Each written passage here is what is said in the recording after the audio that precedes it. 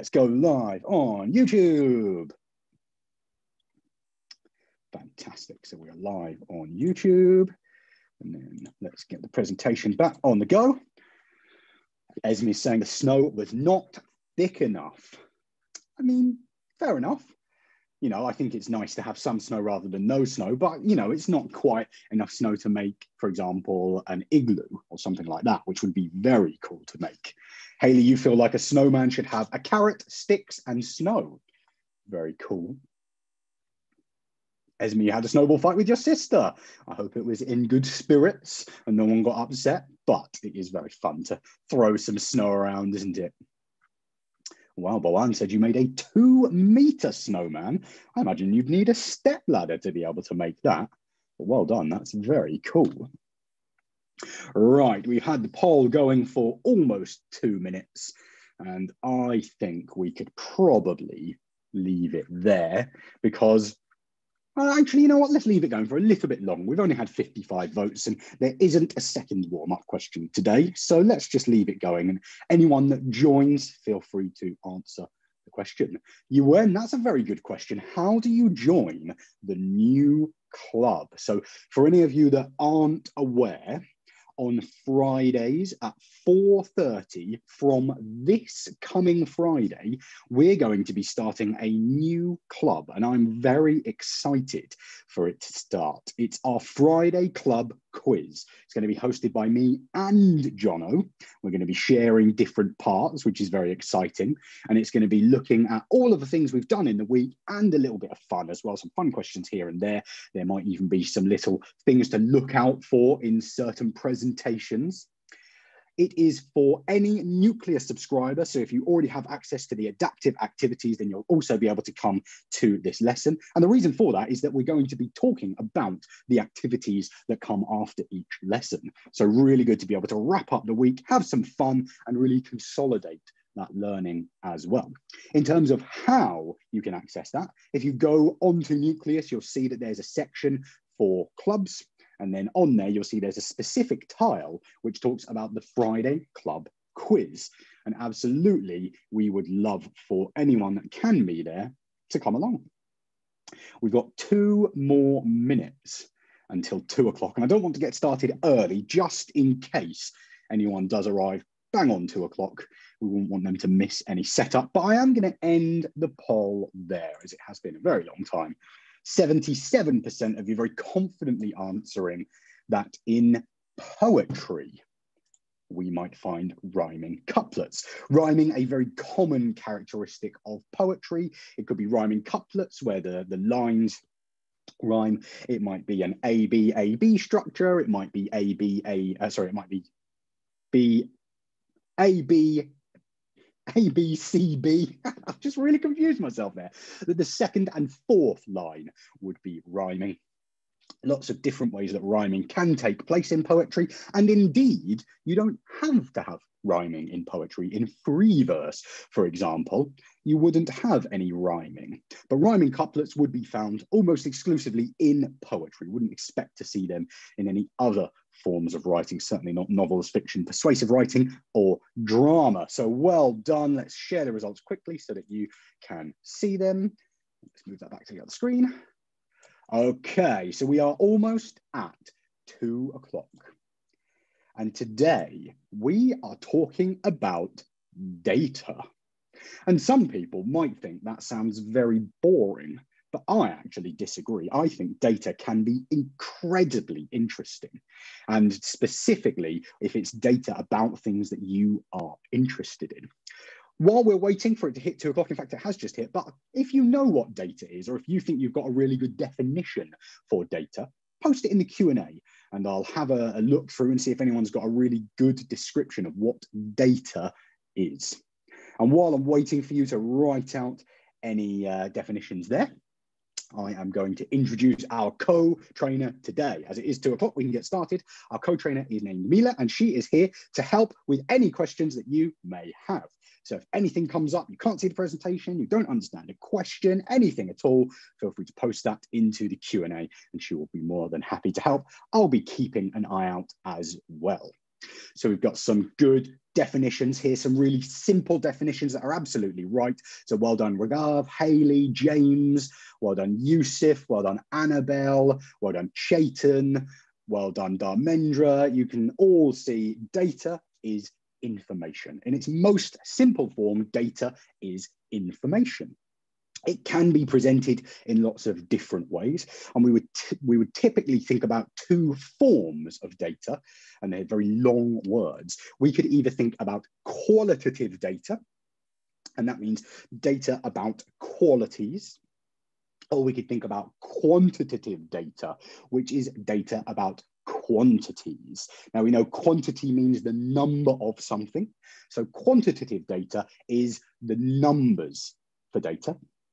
Qualities we know can mean known as characteristics. And so qualitative data is all about the characteristics of something. And actually, we really value both types of data. In fact, pretty much everyone does. Everyone works with data in some kind of a way. So we're going to be looking at data in three different ways in today's lesson. We're going to think about interpreting data, so understanding what it means. We're going to think about representing data, understanding how to show it. And we're going to think about making predictions from data, which is all about trends and patterns. And certainly for those of you that are part of lunchtime logic and are doing any kind of reasoning skills, those that making predictions skill or pattern recognition is very important.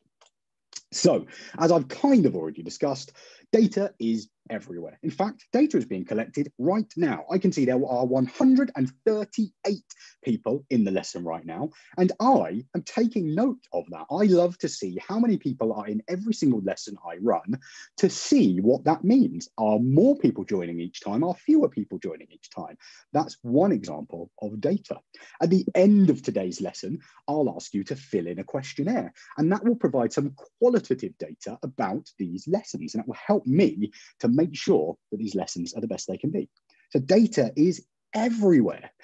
Data is simply numbers within context and can be used to identify patterns. I have also mentioned it could be qualitative data, which can be words and statements and phrases, but we're going to be looking at numerical data today. Data can be collected or recorded for things as simple as a class's favorite colors, all the way up to very detailed longitudinal studies. Now that's a word you may not have heard before. Longitudinal means over a long period. And so longitudinal studies might look at how things change over a lengthy time frame. It might be that longitudinal studies are done about how good education is and whether children are becoming more and more confident in education as years go on. And we can think about, as a country, how our education system is improving and the kind of provision that it has. So it can be really simple things, or it can be incredibly detailed things as well.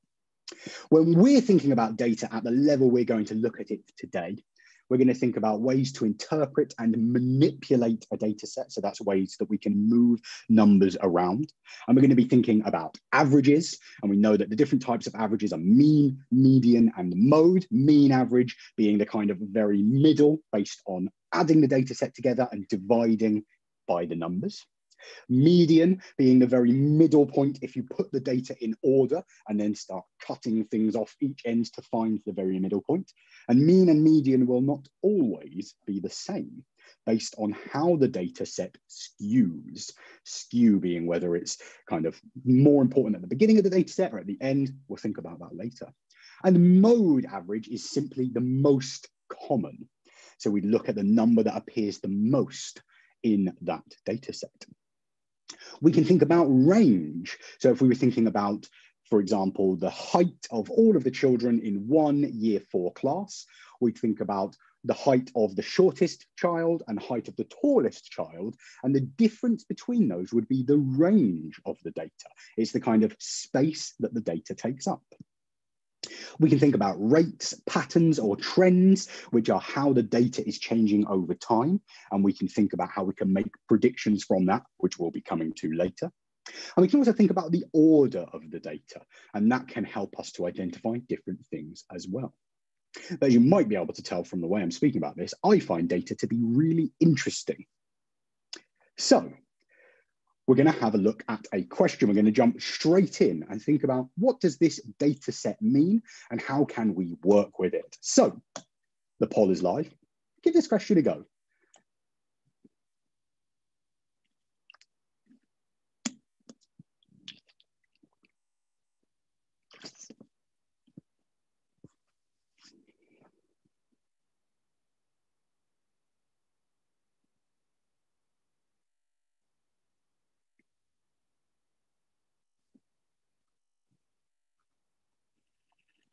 So we can see that there's lots of information in this question. In fact, it's a very wordy question. So we can see Sophie wants to calculate how many hours she slept in 1 week. We've then got a paragraph that gives us lots of information about how much she has slept. And then it wants you to find out what formula can we use, what operations do we need to use to work out that total. So you can have 10 more seconds, and then we're going to start highlighting that key information.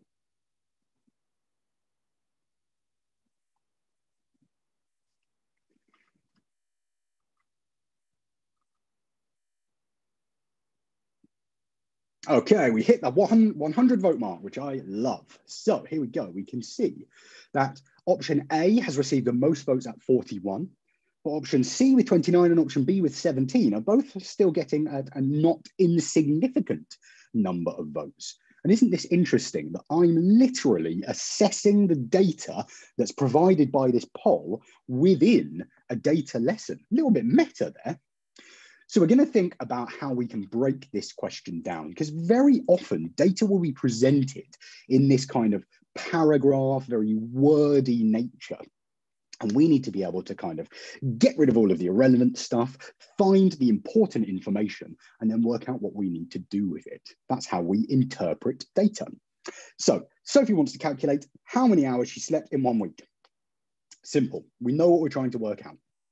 She always tries to get 8 hours every day.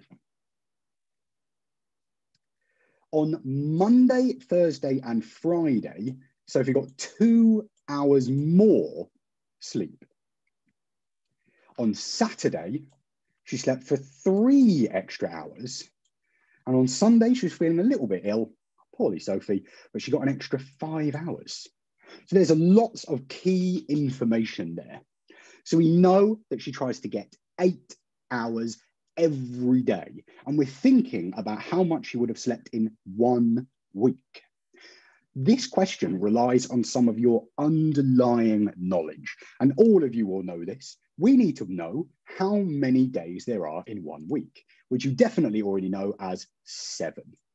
So we know that if she's trying to get 8 hours every day, and there are 7 days in a week, then we need to do 7 times 8 to work out how many hours of sleep she tries to get every week. So we can do 7 times 8. I need to remember to choose a thinner pen next time I'm annotating. So that's the first thing. And that would be if she's just getting the amount of sleep that she always tries to get. But we can see that there are lots of days, 5 of those days, where she got a different amount of sleep than usual. On Monday, Thursday, and Friday, she got 2 hours more sleep. So for 3 days, she got 2 more hours. So we know that for 3, we need an extra 2 on top of the 8 that she would have got on those days. Then on Saturday, she got 3 extra hours. On Sunday, she got 5 extra hours. So we know that these individual parts are 4 pieces of information there. We need to work out each of them individually, and then we need to combine them. But actually, this question isn't asking us to find the specific answer. It's just getting us to find formula. So we know that we just need to take all of those individual parts and just add them together. So we need to look carefully and see which of the options is 7 times 8 plus 3 times 2 plus 3 plus 5. And as 41 of you correctly identified, that is option A. Now we're very close with some of these other ones, but option B has a times instead of a plus between 3 and 5, and we don't want 3 times 5. And in option D, we have a plus instead of a times between 3 and 2. And we don't want that either. And option C is a little bit different to the rest. It's just getting you to find the numbers and add them together. And if you read the meaning of the question, it's very clear that we would not want to do that. Okay, let's reveal the answer as option A. Very well done. I hope that makes sense to you all. But we're now going to follow on this question. It's kind of the same thing that we're thinking about with a second part. She wants to now calculate how many hours she slept each night on average. Think about how you can do this.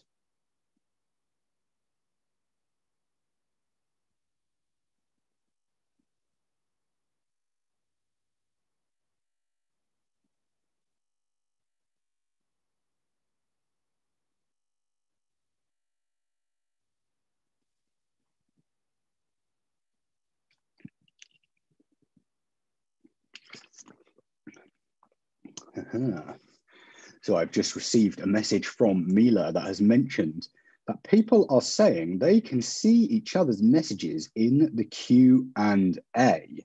And once again, I have seen this happen a few times. I'm going to have a look and see why this is not working properly on Zoom. But it should be set up that you can't see each other's messages. You can only see your own messages and the responses from either myself or Mila. Now, because we are already in the lesson and we can already see each other's messages, instead, we're going to have to demonstrate excellent respect for each other here. You need to treat this Q&A as if nobody else is there. In fact, some of you are now saying you can only see your own messages, but it seems there's some inconsistency there. If you can see other children's messages, just ignore them. Don't respond to them. Just use the Q&A for your own use. It's really important that you are demonstrating that respect and not posting messages that might interrupt or upset others. And I trust you will all do that.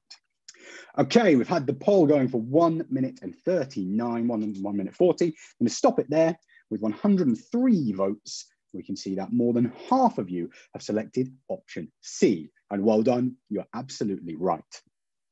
Whenever you see a question that is asking about the average, but doesn't specify which type of average, you should assume it means mean average, as that's the most common form. You may find some questions that specifically say, use the median average or find the mode of the data set. But in this question, it wants you to find the mean average.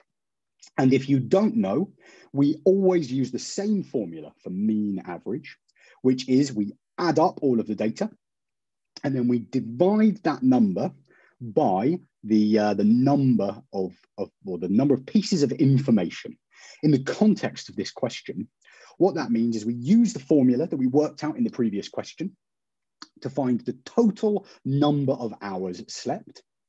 And then we divide by 7 because there are 7 pieces of information for how long Sophie slept.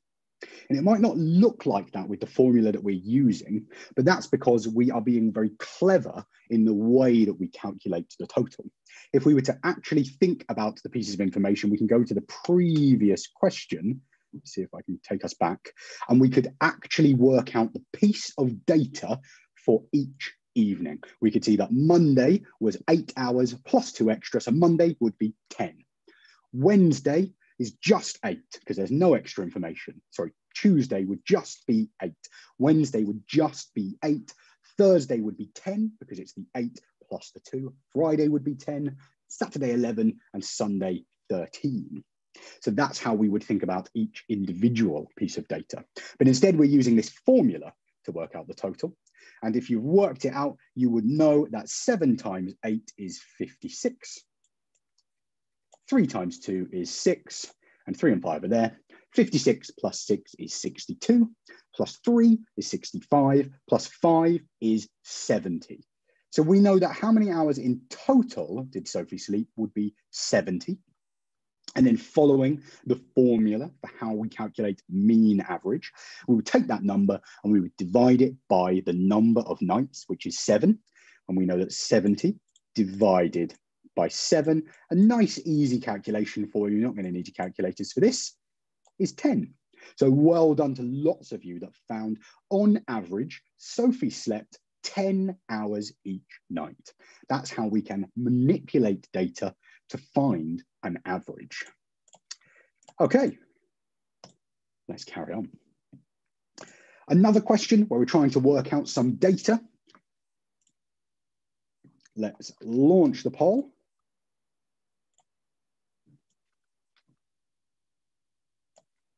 And if you can answer the question nice and quickly, if you know how to do this, tell me, who is this question about? Do you know who this person might be?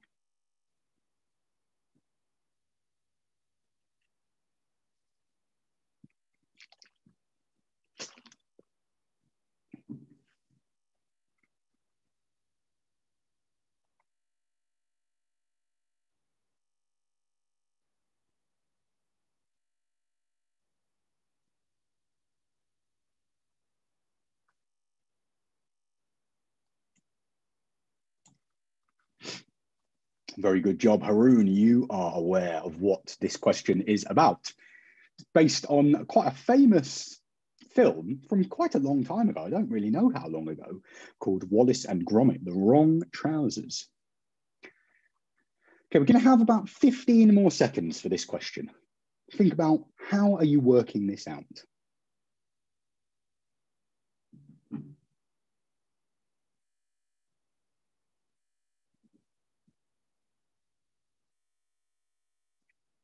Okay. Last few seconds, get your votes in if you can. Right, let's stop there. And so we can see that lots of you selecting option E. If you didn't select option E, we're going to go through this and work out what the answer would be. We can see that Wallace, the inventor, builds 27 pairs of mechanical trousers every day. So those are two key pieces of information, 27 every day. It's then asking, how many pairs of mechanical trousers can Wallace build in a non-leap year? And that's important. Non-leap year. If he worked every day of the year. So just like that previous question about Sophie, we had to use our baseline knowledge of knowing that there are 7 days in a week. We now need to use the same kind of knowledge to know that there are 365 days in a year. And we know that it would be 365 because it specifies non-leap year. Now, if that information wasn't there, if I scribble that out in a very messy fashion, if it just said a year, you'd probably still use 365. Only if it's specified that it is a leap year would you use 366, where we know that there is an extra day. But this one's nice, it specifies non-leap year, which we know is 365 days. So we know he's making 27 pairs of trousers every day for 365 days. And we know that we could work that out by multiplying. So we then need to use our long multiplication.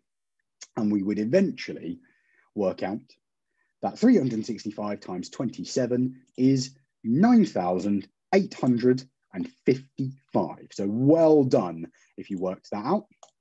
If you made a bit of an error in your calculation, just be careful with those steps. When we're looking at multiple digit numbers for multiplication, it's a little bit more challenging. Make sure to break it down, be careful with your calculations. Accuracy is important. But well done to lots of you getting question E correct.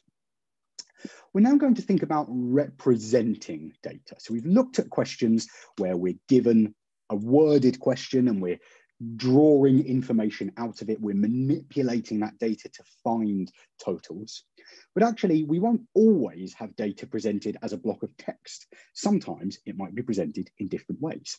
And it can be presented in lots of different ways. It might just be a string of numbers, but it can be much easier if it's a table, a graph, or a chart. So we can see here, for example, a class were all surveyed and asked what their favorite fruit is. 12 selected strawberries, 8 selected bananas, 5 selected apples, and 5 selected grapes. So that's kind of like the questions we've looked at before, where the data is given to us in a kind of worded form. But we can take that information and we can represent it in a few different ways. We can represent it as a table. And this just shows fruit, number, and it just clears away all of that irrelevant information. It might be nice for us to know that a class were all surveyed, but it's not that important. We just need the raw data. But that's kind of nice. It's useful to have it in a table. It's much easier to pick information out. But actually, showing it as a graph, and this is referred to as a pie chart, if you can imagine it like a pie with different pieces of different sizes, this is another representation of the data. And we can think the colors of each piece are matched to the color of the fruit. So the red section of the pie chart is strawberry, the yellow section is banana, and then the green and purple sections are apple and grape, respectively. And we see that there's a larger section for strawberry because more people selected it. There's a slightly bigger selection for banana than there is for apple and grape because there's more selections of banana. And then the sections for apple and grape are the same size because the number is the same as well. So data can be represented in different ways. We're going to think about this now. We're going to think about how we can draw information from data that is being represented like that. So have a look at this question.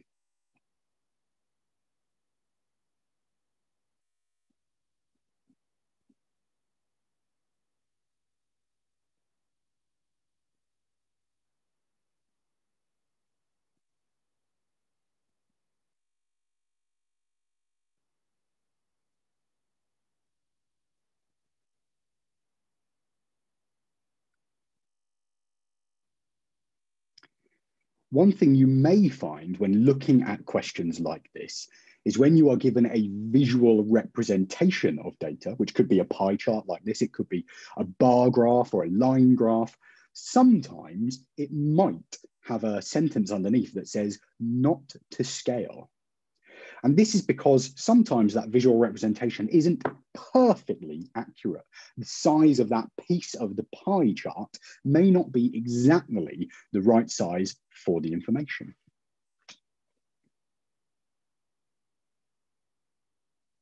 I'm going to have about 10 more seconds on this.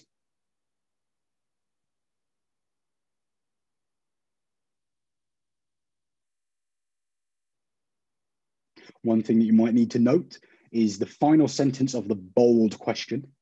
Give the answer in its simplest form. All right, we're going to stop there. And this is very interesting because we can see here that 50 of you have selected option B, 38 of you selecting option A. And what this tells me is that lots of you, 88 of you, are very confident with how to assess data that's been represented and how to draw information from it. But those 38 of you that selected option A didn't quite pay attention to that sentence. Give the answer in its simplest form. We can see here, I went for a lockdown walk in my closest park, made a note of the different dogs I saw. I then represented this information in a pie chart. We can see that the numbers are on the chart and it's labeled nicely with a key to show the different types of dogs. And so we can see there were 14 Lakeland Terriers. There were 9 Chihuahuas, 7 Pugs, 7 Golden Retrievers, and 1 Doberman. We now need to think about what fraction of the dogs were Lakeland Terriers. So we know that it was 14, but we also know that a fraction has to be a numerator and a denominator. It would need to be 14 out of something. And we always know that that denominator is the number that is the total options. And so we need to calculate the total number of dogs seen altogether. And 7 plus 7 is 14, plus 14 is 28, 9 plus 1 is 10. So 28 plus 10 is 38. So we know that 14 were Lakeland Terriers out of a total 38. And we can see now why lots of you chose option A, because that's 14 out of 38. However, you must give your answer in its simplest form. And we know that fractions can be simplified, particularly if both of those numbers are even numbers. They can at the very least be divided by 2. So we need to check and see what common multiples both of those numbers have. And in fact, 14 and 38 only have one common multiple, which is 2. And so we divide them both by 2, and we are left with 7 out of 19. Well done to 50 of you that selected the correct option there, which was option B. If you did select option A, well done. The data part of this question you did great in. Reading the question carefully is something you need to be very focused on when answering these questions. Okay, another question. This time we're thinking about movie sales.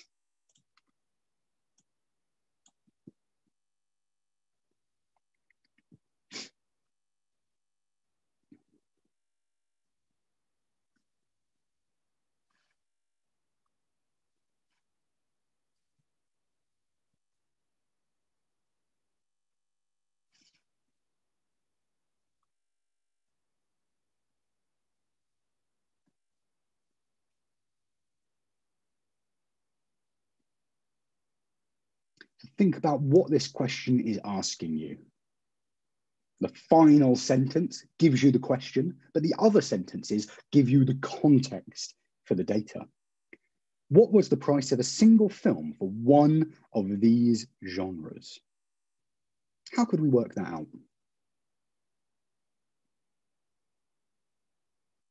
going to give you a bit more time for this one because there are multiple steps to this.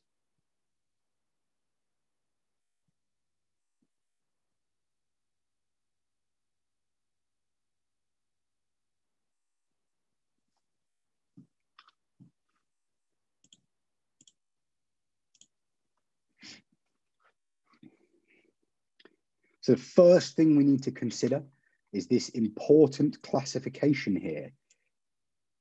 That they want to know how much money they made on just 5 genres: animation, comedy, adventure, action, and musical. So there is irrelevant information in this question. It tells us that all of them sold for the same price. So we're not needing to worry about taking lots of information and finding averages or anything like that. We know that we just need to think about how much each film would be. It then gives us the information about the total sales being £540. So we know that £540 was made on those 5 different types. But we need to think about how many of each film were sold. I'm going to give you 10 more seconds.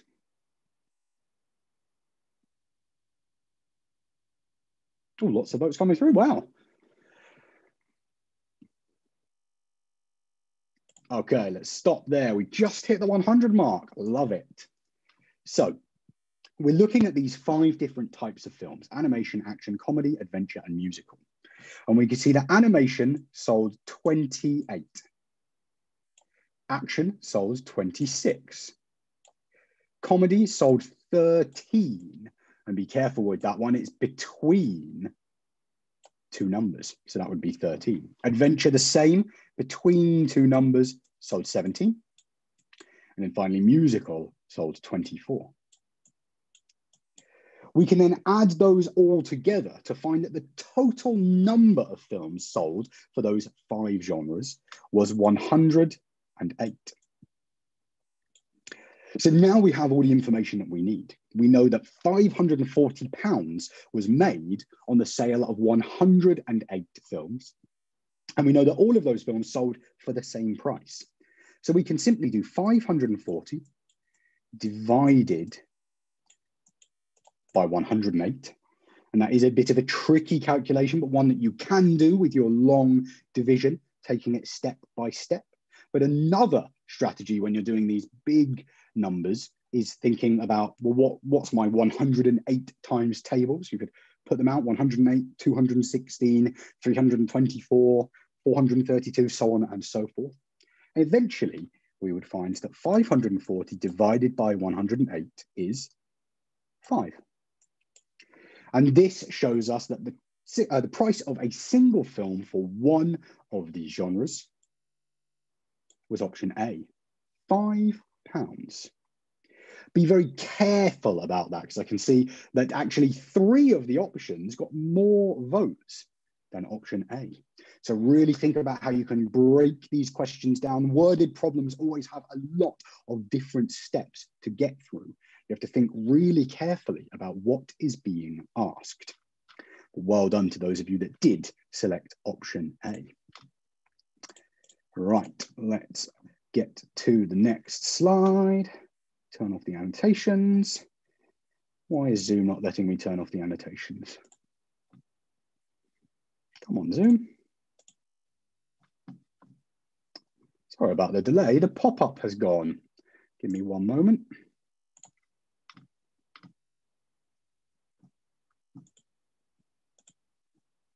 There we go. How peculiar.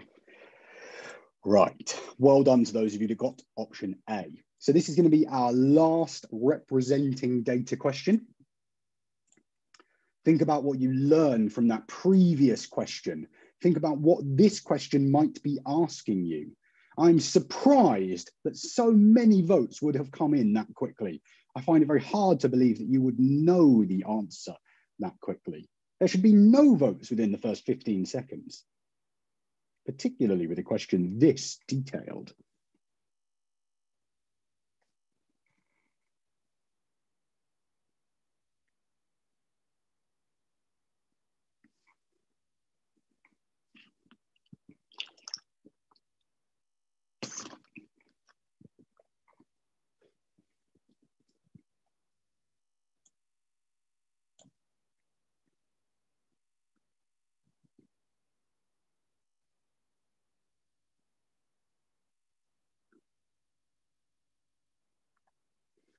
Okay, so we've had 1 minute. We're going to have another minute to think about this question. Think about those key words.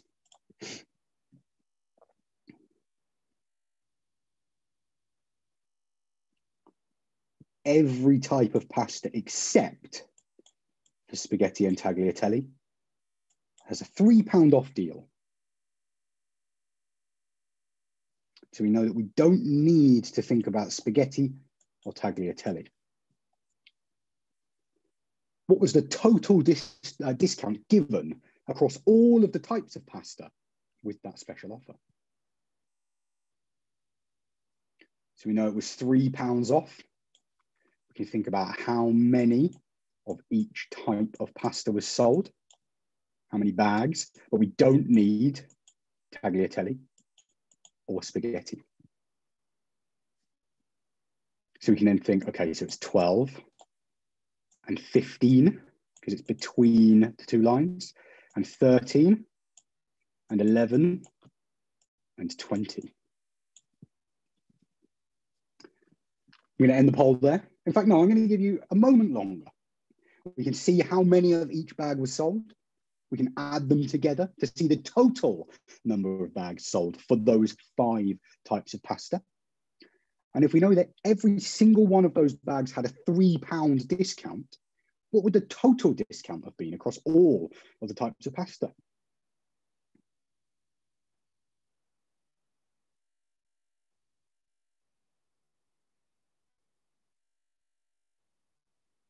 Okay, 10 more seconds.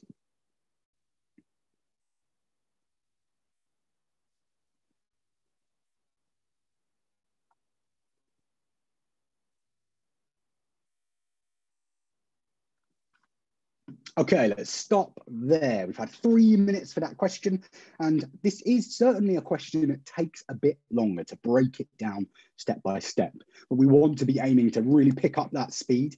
Someone's mentioned before in one of my other lessons that we need to be aiming for about 30 seconds per question. Now, if I saw this question, I would never expect you to be able to do this in 30 seconds.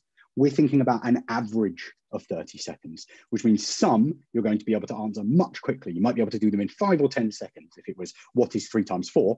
You could do that like that. And that means that these questions can take a bit longer in aid of that 30-second average. So we've already thought about the key information. We've already read the bar graph and found the amount of bags of pasta sold for ravioli, penne, fusilli, macaroni, and farfalle. We can see the numbers and we can add them all together, and we know that 12 plus 15 plus 13 plus 11 plus 20 is 71.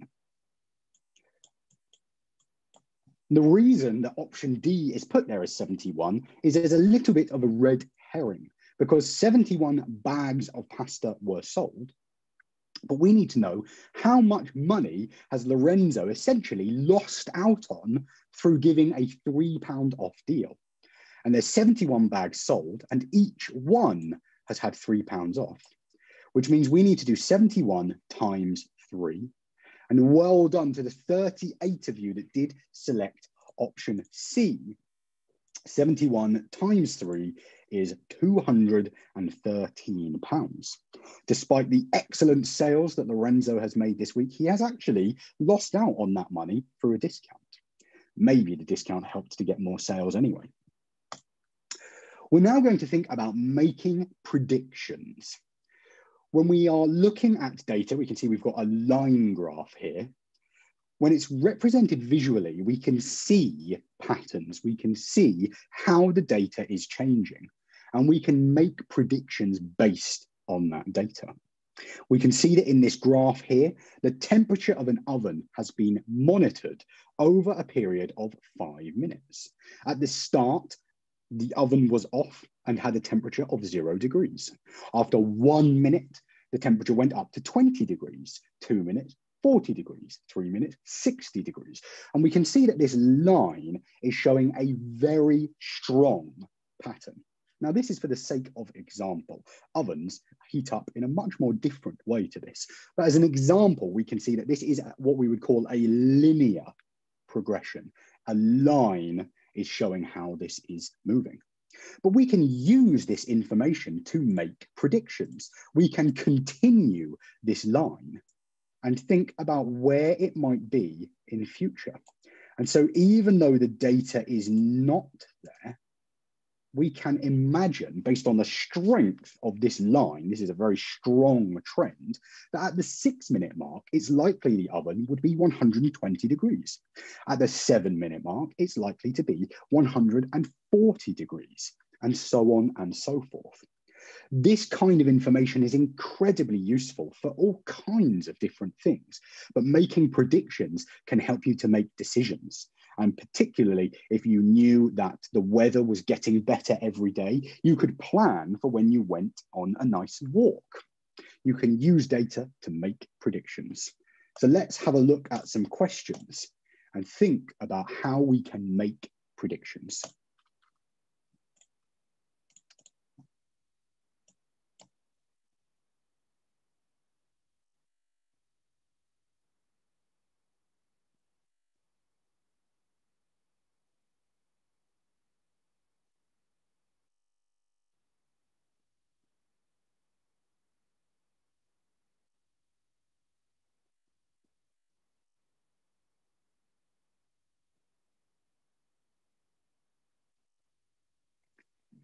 So when we're looking at this graph, we want to think about over what period is the line changing, and how could we replicate that pattern to make a good prediction.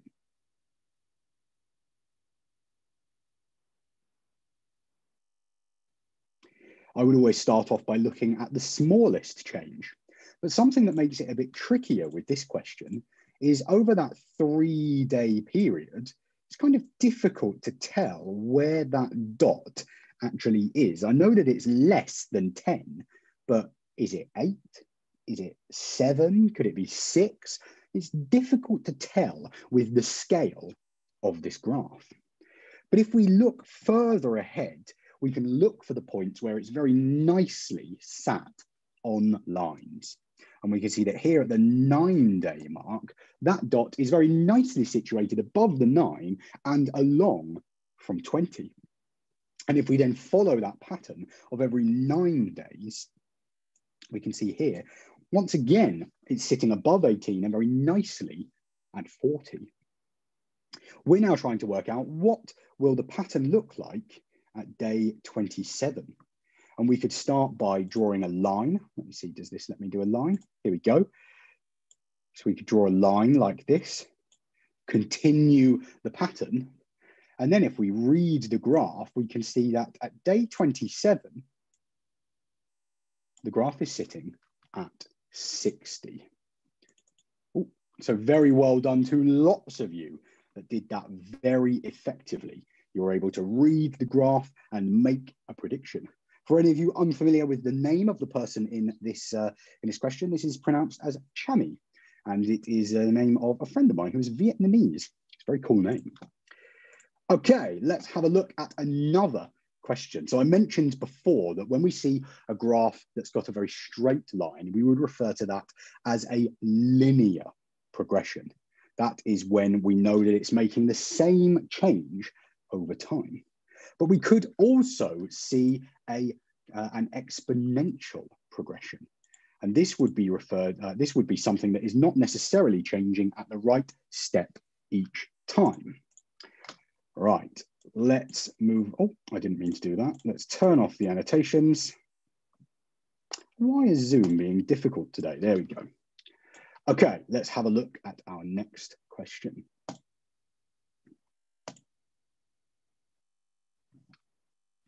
Let's get the poll going as well.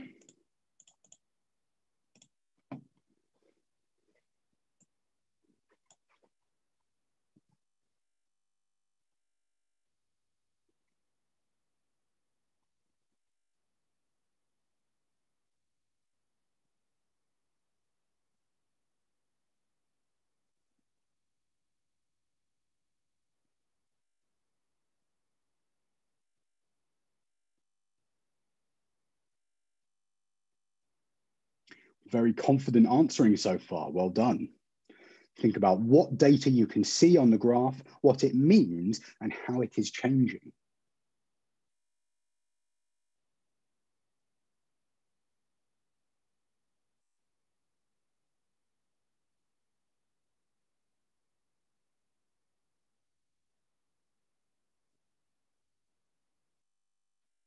Not going to have too much longer on this one, maybe about 5 more seconds. Okay, let's wrap it up there. So this is an example of an exponential progression. And what this means is the number is doubling each time. In the previous question, it was increasing by 20 centimeters every 9 days. And that's a linear progression. It's the same change over the same period. In this question, we can see that the number of people that Kim is selling cookies to is doubling every day. So on the Monday, it's 1 person. On the Tuesday, it's 2. Wednesday, it's 4. Thursday, it's 8. And if we continue that pattern, she could expect to sell cookies to 16 people on Friday. Very well done to those of you that spotted the pattern and worked out what the next number would be. So some of you selected option D, which was 10, and I put that in there intentionally because even though 10 is the top value on the graph, that does not mean that that's the limit of how far the data can go. If you were to, if Kim was to sell to 16 people on Friday, and she was to create another graph representing that data, she would simply change the graph so that it was going up to 16 or 20. You would change the scale to better represent the data. Imagine if we had this graph, but we made it go up to 100, all of the information would be tiny on the graph. You would end up with the Thursday bar being so small that it would be very difficult to tell what the information is. So graphs are most often represented in a scale that best fits the data available. But that does not mean that the data can't exceed it. Very well done to those of you that selected option E. And that wraps up our lesson on data. Data is something that is incredibly important. And in fact, I heard something a few years ago that apparently data is now the most valuable commodity, the most valuable thing that people can trade. It used to be oil. We used to rely on oil for so many things and still do. But apparently data is now more valuable and more important than that. And that gives you a really interesting insight into just how useful a skill it can be to manipulate data, to represent data, and to interpret data in making patterns. But today we have looked at all of those things, and I've been really impressed with your confidence with lots of this. Be really careful with those tricky worded questions. Make sure to break it down into different sections, find what it all means, and then work out what you need to do to reach the answer. From here, though, log on to Atom Nucleus and complete that adaptive activity that's going to give you questions based on what we've learned, and it's at a right level to challenge you. And would you believe it, the way that we find the right questions for you is by using data. Feel free to complete a quick questionnaire, which will tell me the things I'm doing really well, the things that I can do better. What will that include? Qualitative data. You can stick around for a couple of minutes and Mila will be here to answer any questions that you may have. If you don't have access to Atom Nucleus yet, but you'd like to give it a go, you can have a free trial and you can speak to your parents about that. And that might also then mean you can come along to our Friday club quiz. But otherwise, really well done for all of your hard work today. It's been lots of fun. Have a great day and I'll speak to you all soon. Bye-bye.